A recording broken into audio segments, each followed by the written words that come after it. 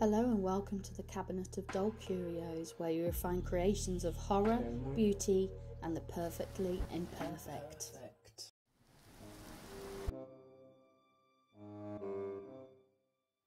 I thought I'd make it easy on myself to begin with by doing the teeth and eyeballs pre-baked so they were hard when I pushed it into the skull, the gums, the eye sockets of the evil goblin. And it worked. I think I'll do this like this in the future. You may notice how nice and smooth my pieces of Super Sculpey are. That's because I've treated myself to a pasta maker. Not for cooking, but for rolling out smooth bits of clay. What else?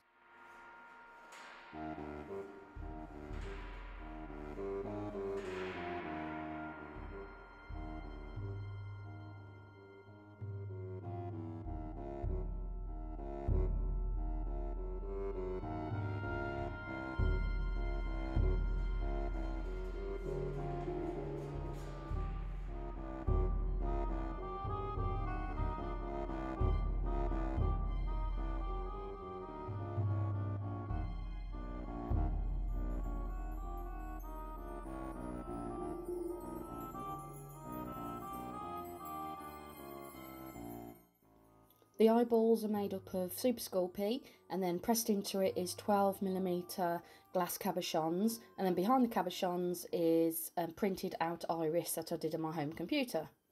All of which is fine to go into the oven when I bake my goblin head.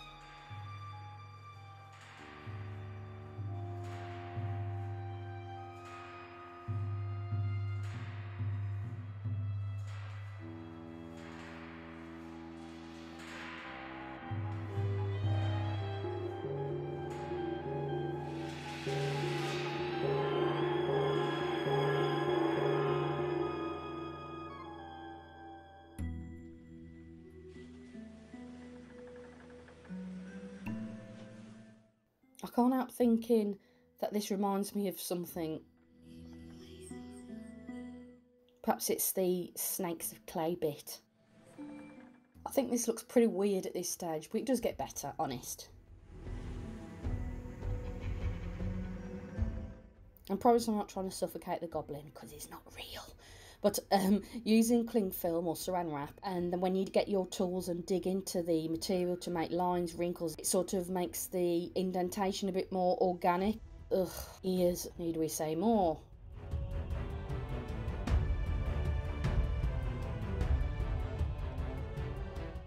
You don't have to wear gloves while doing Super Sculpey. I just find that it helps eliminate, doesn't cause any fingerprints at all, which to me is easier than going over the whole piece in clay softener and missing bits.